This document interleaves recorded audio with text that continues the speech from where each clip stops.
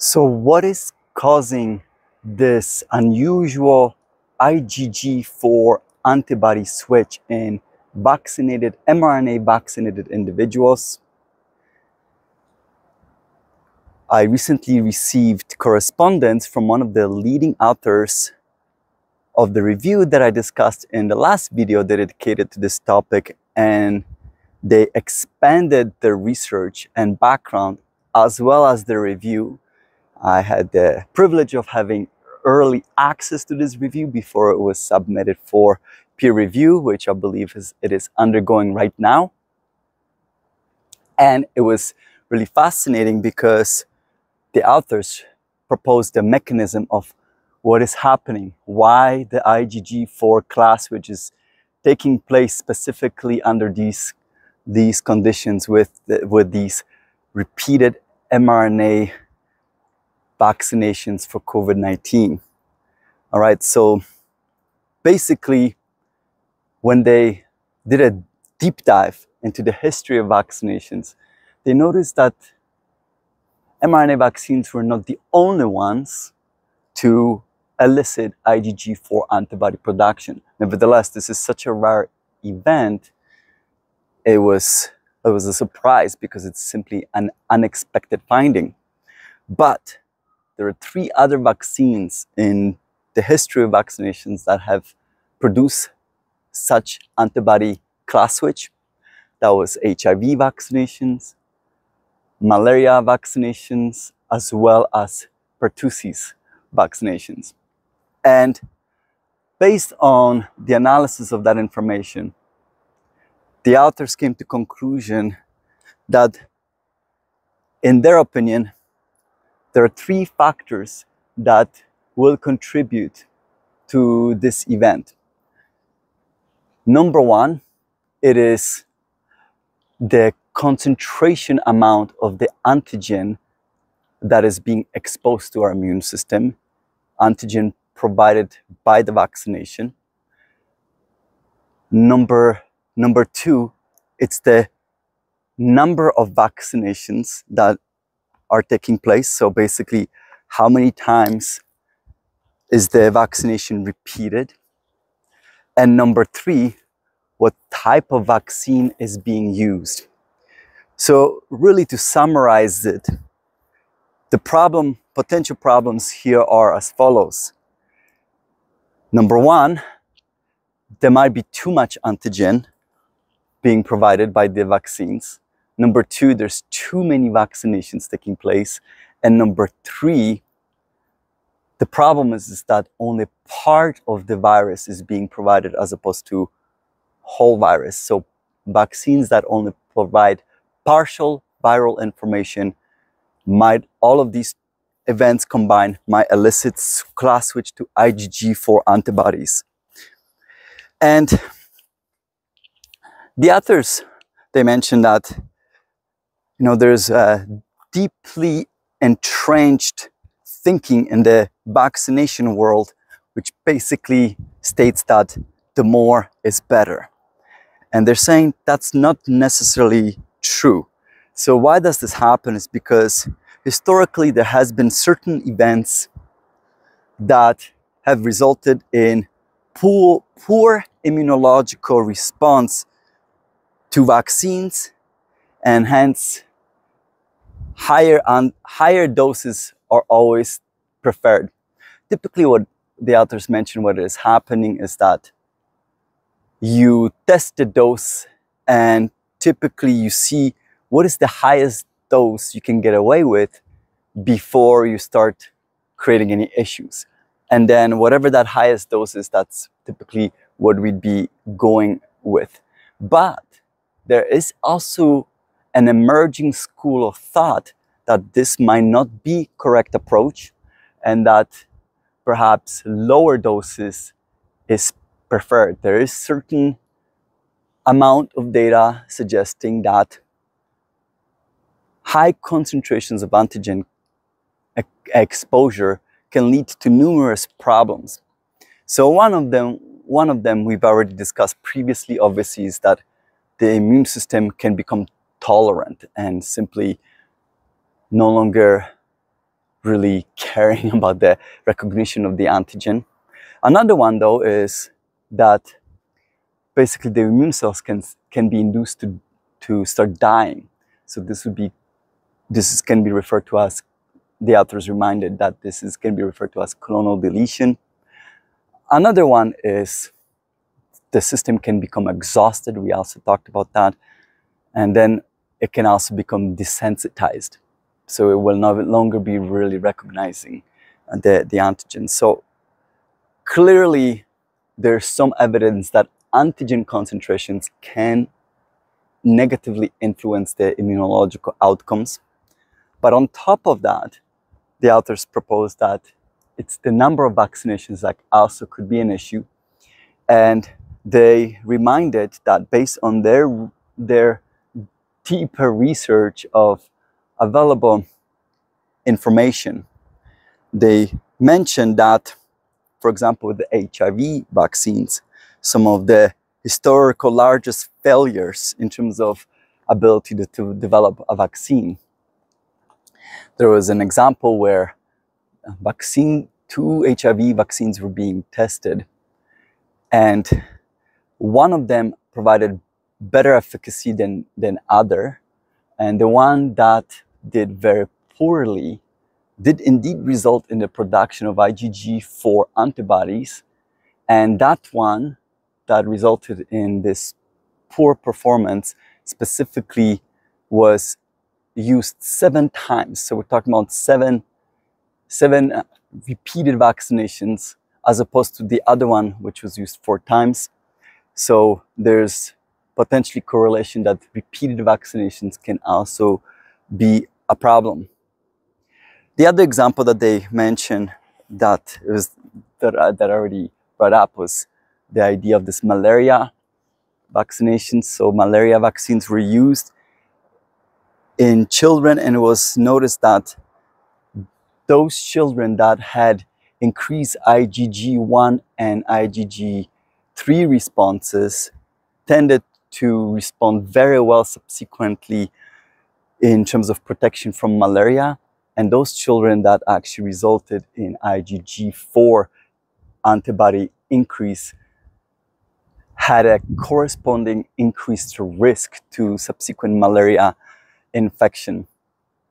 So, and then finally, if you look at the history of vaccination, well, there are other vaccines that have been used repeatedly in studies, and they did not end up producing IgG4 antibodies. This is why this was such a surprise. So why this? Why now?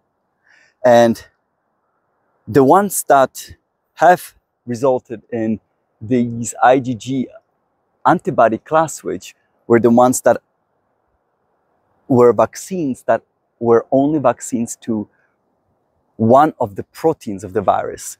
So in terms of the COVID-19 mRNA injections, we're talking about obviously the spike protein. In terms of HIV, the vaccine was developed only for the GP120 protein, which is a protein found on the HIV virus. And then in terms of, I believe it might have been the pertussis, or sorry, malaria was the EBA175 protein. Again, just one of the proteins of the virus. And it's only under these conditions that you then ended up having IgG4 class switch. So this is still fairly new information, and this is a working hypothesis. So we'll have to figure out this in due course and in time in the future, whether this is indeed how it works. But this is what the authors suggest, that perhaps we might have to be careful with the design of vaccines moving forward in the future in order to ensure that IgG4 antibody class switch does not occur. On top of that, this is not a fast process. It takes a long time. So they quoted one of the authors of past studies, and it takes multiple months before for this class switch to take place. So that means if you are testing vaccines, you should be doing studies long enough to assess for such an effect. So I thought I'd give you this update. It was definitely a great privilege to be able to write and correspond with the authors of the paper. And the other wonderful benefit of this is the fact that we started discussing potential treatment for this IgG4 antibody class, which recall in my previous video, I chastised the authors that this was something that I felt was not included in the paper, that I wish it was. And here we are, we're now discussing this, and I believe they might be including that information in their future work, published work, which is great. So can't wait to make a video on this as well, because hey, I don't want to just be reporting a problem. I'm much more interested to know that if there is a problem and people could discover that they fall into that category, what can they do? So stay tuned for that video, okay? Now, having this class switch to IgG4 antibody might not be without its consequences. And some of the ones that the authors mentioned, and I've discussed some of this before. Well, first of all, obviously, with reduced tolerance towards spike protein, it means that such individuals are potentially more likely to be reinfected by the virus.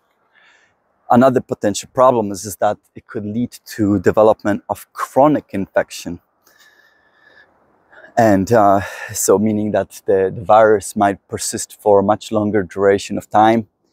Once the person is infected, another problem that they mention is that this repeated mRNA vaccinations, mRNA themselves can suppress, they might suppress the proper interferon functioning, and that can result in reduce immune response towards the virus as well. Not just SARS-CoV-2 virus, but other pathogens as well. And they also mentioned that increased buildup of IgG4 antibodies could also lead to development of autoimmune diseases. So, and the reason why is because basically the antibodies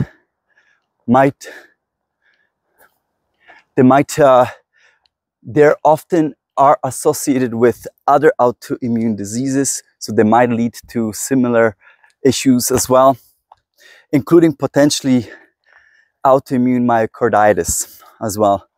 Now, this is hypothetical, so not certain. This would have to be obviously tested whether that indeed could be the case or not. But like I mentioned, if this is happening on a bigger scale, the good news is that we might have treatments available for this. So I just wanted to give you this super fun, quick update based on the conversation and this updated review that I was able to get access to before it got even published. And good job to these guys for digging deeper and deeper into this topic in order to find out, hey, what is going on? Why is this happening?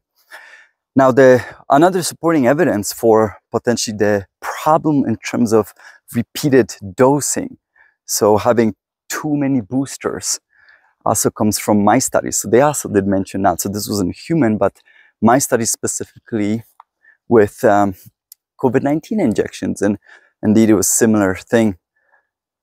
Repeated injections resulted in hallmarks of basically immune system exhaustion as well. So they didn't specifically show IgG4 antibodies, but you can see that there can be consequences. All right, that's all I have for you in this particular video. Put your likes, please, if you enjoyed this content. Subscribe to the channel if you haven't already. Share the video. This is how we grow. Hey, check out my new Patreon account, where I put more exclusive content that would not make it onto this channel. if you know what I mean. Right? And thank you for all the comments and questions. We try to respond to as many of these as possible. And then finally, also check out my COVID-19 Q&A events if you want free tickets to those. Please subscribe to the newsletter and it will send you free ticket. And the link to the subscription is in the description below. And finally, hey, also check out our survey on supplements, which is also available in the description below. The participants of those COVID Q&A events are particularly interested in natural medicine against obviously perturbed immune system. So, and clearly some of my videos is now reflecting that interest as well. All right, bye everyone for now, and I'm looking forward to seeing you all in the next installment. And don't forget, get outdoors as much as you can and spend time in nature, big or small. Ciao.